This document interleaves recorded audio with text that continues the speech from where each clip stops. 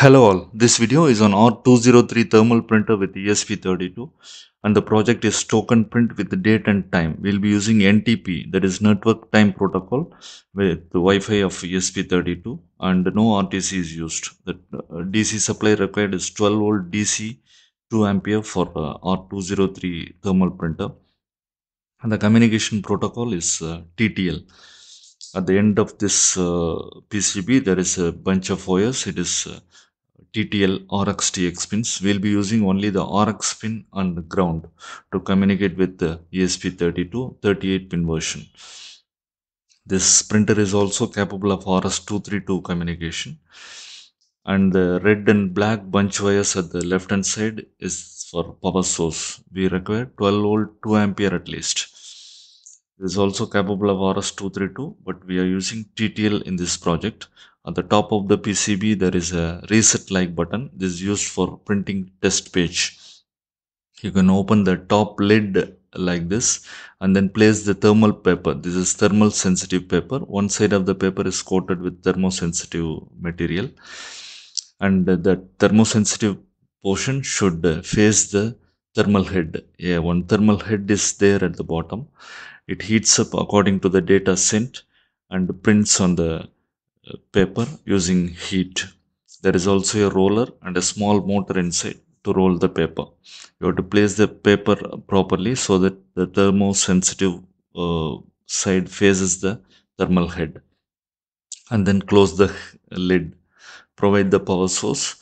Minimum of 12 volt 2 ampere is required. You can also use 12 volt 3 ampere, and then note the LED. The LED should be steady. If you open the lid, the LED will glow blinking slowly. So you have to press fit the door, place the paper roll properly, and then press fit the door. Watch for the LED. The LED must be steady. Now let us print the test page. Press and hold the reset type button. Now the test page is printed.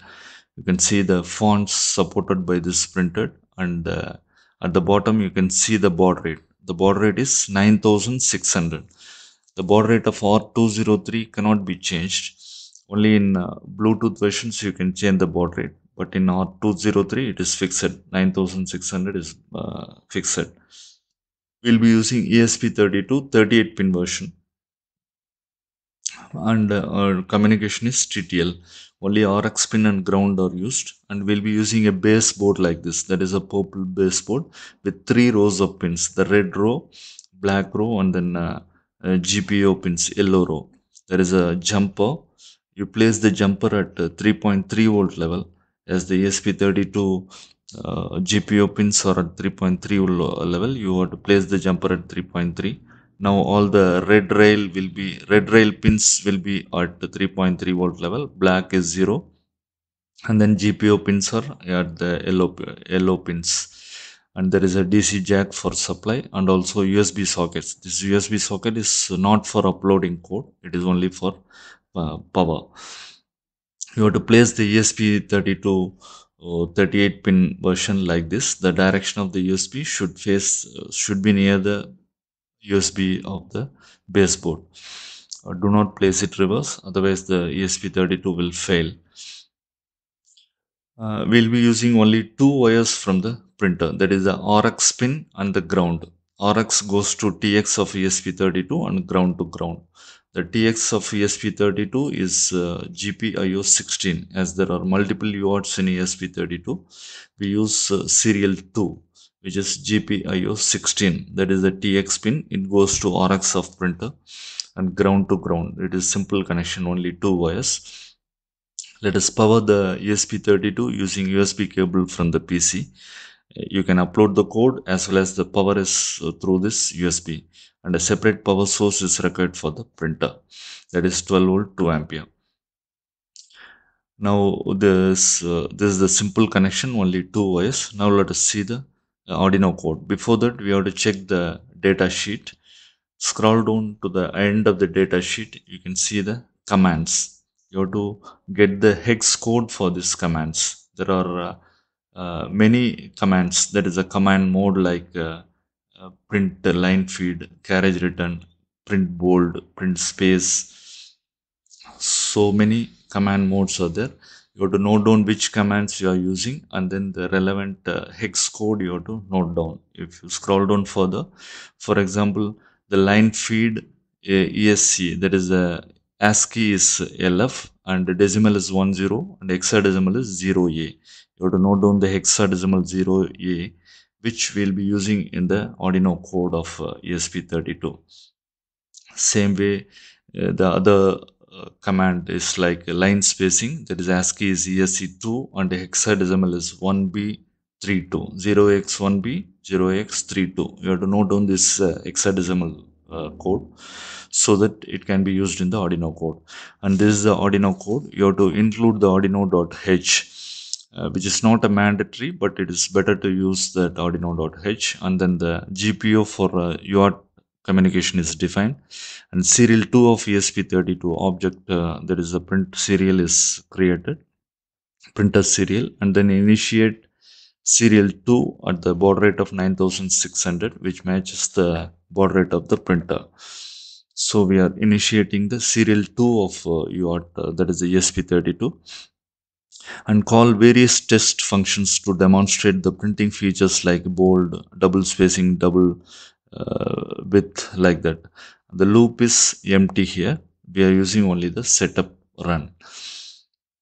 And these are the different functions. The first one is the print normal text, which is just a basic printing, no format. And the next one is print bold. We are using ASCII, that is a ESC EN, which is hex is 1B4501 to enable bold, and 00 to disable bold. And the next one is double width. ASCII is ESC SO, that is a shift out. The hex is 1B0E, and 0A for line feed is used, so that the printer moves the paper one step further. That is a line feed, it provides line feed. Next one is the double spacing, ESC3N, that is hex code is 1B3360, that is 96 dots line spacing. And next one is carriage return. We use 0D for carriage return and 0A for line feed. And then underline, that for underline we use hex code is 1B2D02 and 1B2D00 to switch off the underline. Same way, that is, and finally we use the reset to default, ESC at, that is 1B40 is reset. And then for printing at the center we use 1B24 NL and NH, which is the bytes for byte values, and left alignment is 1B6100. So finally we printed the center and then reset to the left align. Upload this code to ESP32 and then open the serial monitor. You can see the various functions being called, and you can see on the printer it is printed out once. As we are not using loop, it will print only once. If you want to print again, you press the reset button of ESP32, it will print again. Now let us check the what is printed according to the functions. The first one is the normal text. You can see the at the top, first it is printed hello R203, which is normal text, and next one is bold, print bold. According to the hex code we have sent, it is printed in bold. And the next we have printed double width. You can see the double width gap after the bold, and then the double width is disabled, and the line spacing is given between line 1 and line 2. Two line spacing is given and printed, that is double spacing printing. And then carriage return, if carriage return is not given, it will print, that is the overwritten will be printed over the CR test, new line. And then the underline text, and then the normal printing, that is a reset to default font. And then we print at the center. and finally left alignment. So according to all the functions, it is printed properly. The next one we are going to see is the token print project. So we are adding one a GPU4 one switch, press switch. When you press the switch, the token will be printed.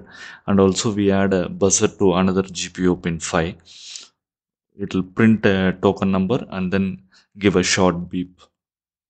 So two more GPU pins are used, one for reset button, one for pressing button, and the other one is the buzzer. If you press the button, this token is printed and the token number will keep on incrementing until the reset. Up to 999 we are given in the code. Now let us check the token print code, that is the RxTX pins or defined, and then the switch pin is GPU4, buzzer pin is GPU5, UR2 is initiated here, and the switch pin internal pull-up we are using, there is a micro switch pin as input with internal pull-up so that it is high, and when it is pressed it will go to low, and inside the loop we check if the switch is pressed to low. After this, we are using internal switch, so internal pull-up for the switch, and then inside the loop we check if the switch is pressed to low, and finally we trigger the printing with a short beep of buzzer, and finally increment the token. The print token, that is print token function, will take care of the format and print the token. The format used or center align, that is 1B6101, and enable bold 1B4501, and then double width 1B0E. These are the formats used, and finally line feed. Upload the code. This is the token print project. Token one by one it is printed when the switch is pressed. And finally we'll be using the Wi-Fi of the ESP32 and connect to network time protocol so that we can print the token with time and date. So here most importantly the libraries used are Wi-Fi.h for Wi-Fi and NTP client.h. You have to install this library which talks to the time servers, that is a public time servers like pool.ntp.org. We have to provide the Wi-Fi credentials of your local Wi-Fi so that the ESP32 connects with the Wi-Fi and then talks with the public time server. The NTP and time setup, that is the time client initiates the NTP client, pool.ntp.org is the time server. We have to set it to your local time minus Indian time UTC plus 530.